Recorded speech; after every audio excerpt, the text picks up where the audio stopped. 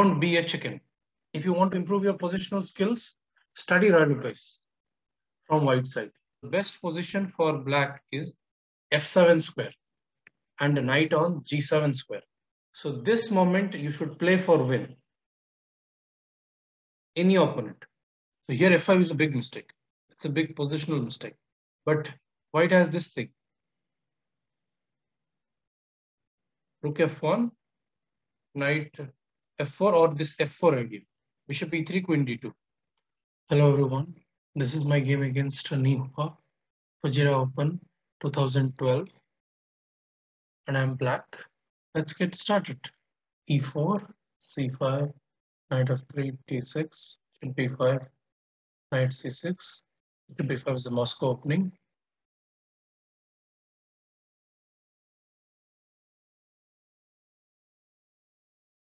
So here white has three main options. One is bishop f1, another is bishop c4, another is bishop a4. And all this is part of preparation.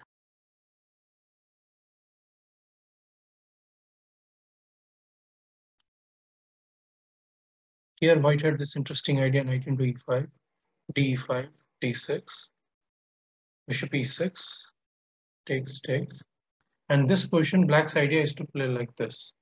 Black knight on f6 is somewhat misplaced because this is controlled, So it is better to bring back, better to play knight d7 and play f6 and c4, knight c5, and then jump knight into knight d3. And black a5 knight can come to d6 square. So this position, black is fine. So in the game, white played b3, and b3 is a very typical Chigorin type of move, because this structure can come from another opening. I'll just show you. It's from e4, e5 in Royal Lopez Chigorin variation. And white can close all this.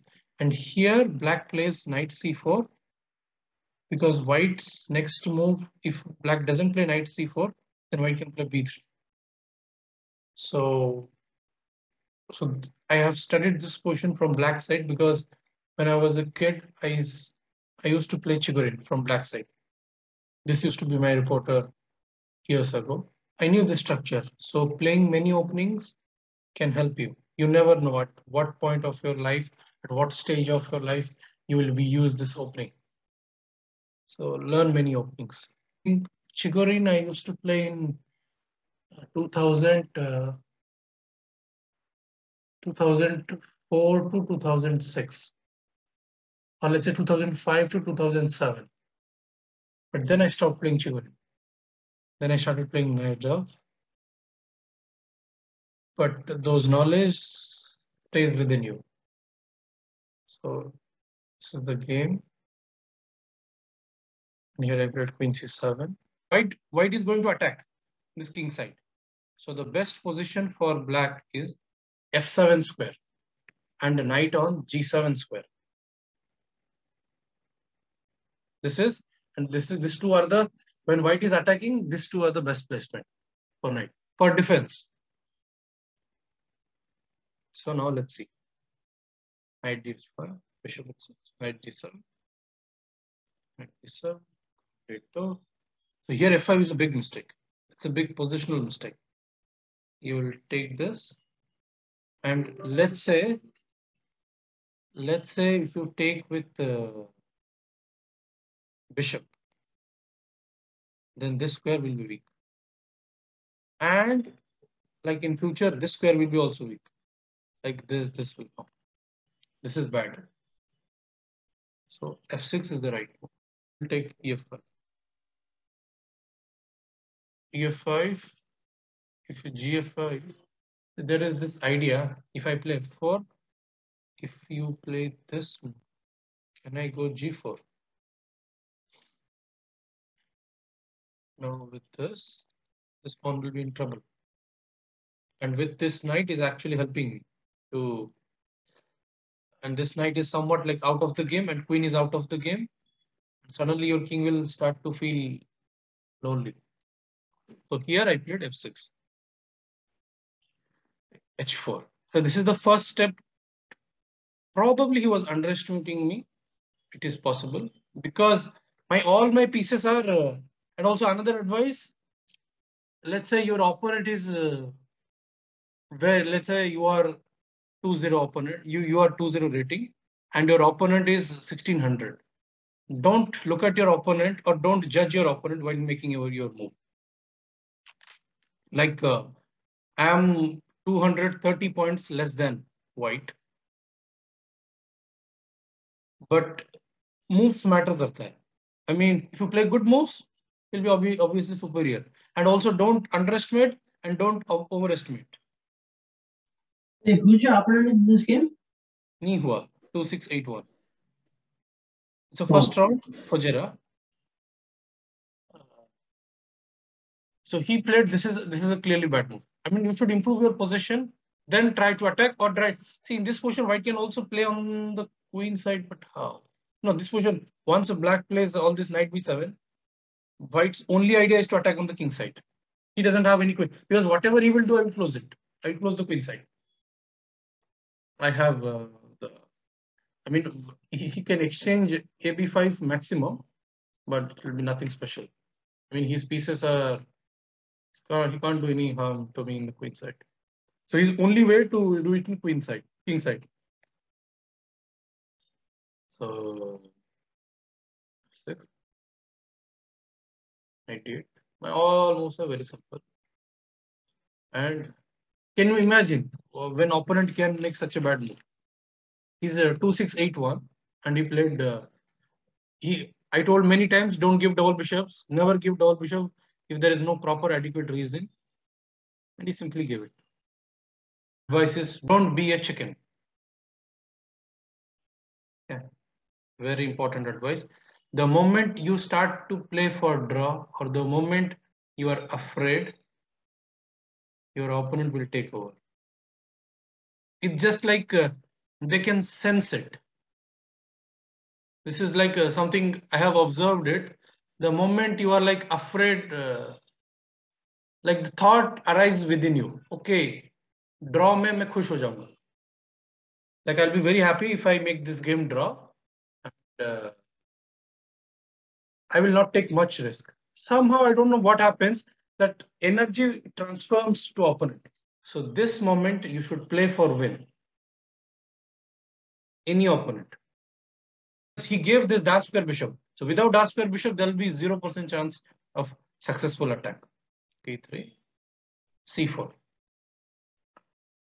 So now I'm ready to open up the position because then I can exploit of having double bishop advantage. So right now I cannot see it, but why not to open position? Now I can play on the both sides. BC4, Queen C4, Rook G3, Knight G5 is very simple move. Knight E3, Queen C5, Knight F3, and I played Rook A8. Very simple logical move. Knight H4. So don't be afraid of all this silly ghost. There'll be nothing. Absolutely. Uh, and also here, white doesn't have all these things also because this pawn is falling. C4 pawn is there. So knight H4. Don't fall for this trick because knight F8 is there. If rook C7, very simple move. Rook F1.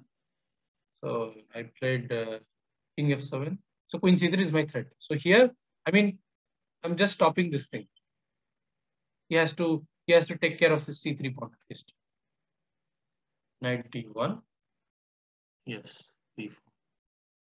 So king H2 he played.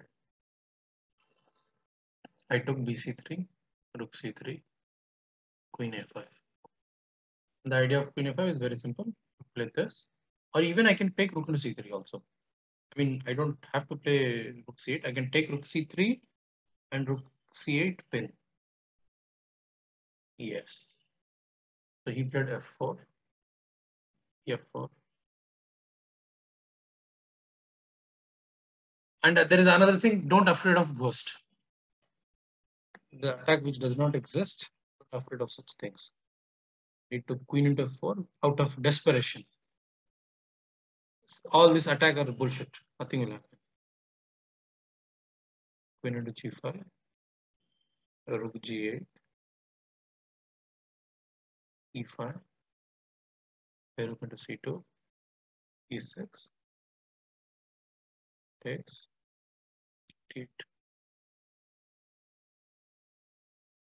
Now I'm exchange up and I'm winning. So this is the last phase of the game. Win it systematically. Rook h8. But it's very easy to win, but it's important to, as long as opponent didn't resign, like no celebration. Rook c1. I like this move because there'll be no counterplay in future. Not that difficult move. It's important to exchange all the all the moves which can create all this future unnecessary counterplay. Okay. Other games are rook into f2. This is king d7. This. Okay, there's nothing much to see. He played. It doesn't matter. Here if you play this is the. I just intentionally gave it. Yes, I can rook g2. Take this guy. And okay, here is right.